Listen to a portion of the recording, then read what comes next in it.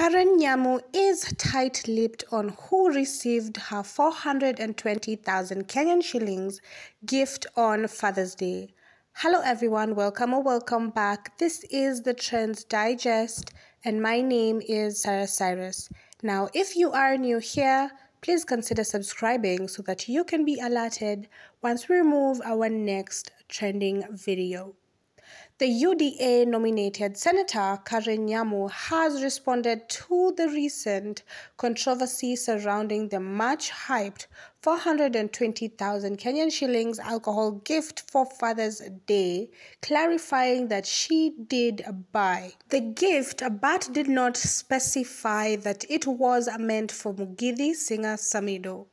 Replying to a concerned Instagram fan on Tuesday, 11th July, that is today, Karen Nyamu, who has 3 children from 2 different fathers, made it clear that she also had other important individuals to consider on Father's Day, such as her own father.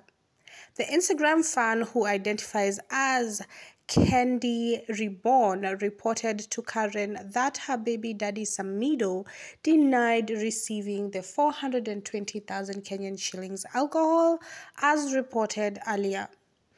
Now, Candy wrote, and I do quote, Samido ameruka ile story ya gift ya Father's Day kipatero.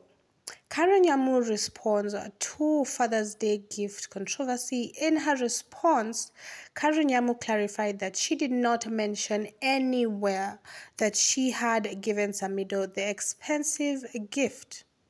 Moreover, the lawmaker stated that on top of her 2 baby daddies, she has her own father, whom she also celebrated. So people are left to wonder, who was the gift for? Is it Samido, her other baby daddy, or her father?